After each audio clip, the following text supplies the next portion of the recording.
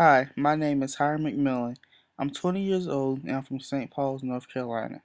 Ever since I was young, I've been moving around from state to country, some of them being Alaska, Texas, Korea, Alabama, and now I'm here in Kansas.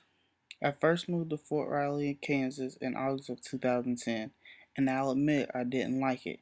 The first month or so, I just stayed in the house. But eventually I decided to get a job. What I found was in Manhattan.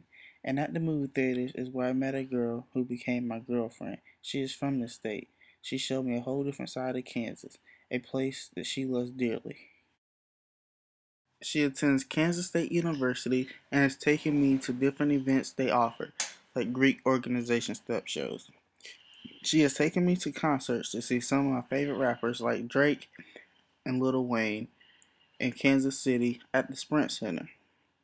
She showed me the craziness of Mass Street in Lawrence on a Friday and Saturday night, or at the big KU win, which is also where her siblings live, which helped me understand the KU versus K-State rivalry.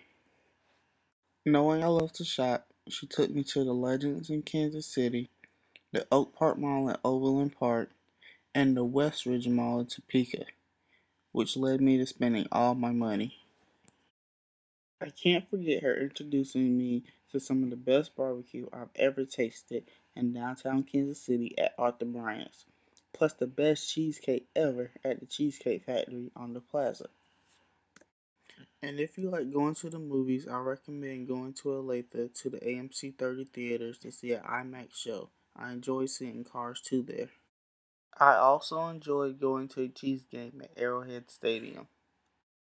And for romantic dates, ice skating at the Crown Center in Kansas City during the winter holidays is fun. The Kansas Prairie at the Scenic Outlook is a great place to go on a nice summer night to see the stars. And for a good view of Manhattan at night, Manhattan Hill is the place to go. It is truly a beautiful experience. Moving can be tough for anyone, but any place is what you make of it. And after getting out and seeing Kansas for what it is and has to offer, I'll admit it's not a bad place after all.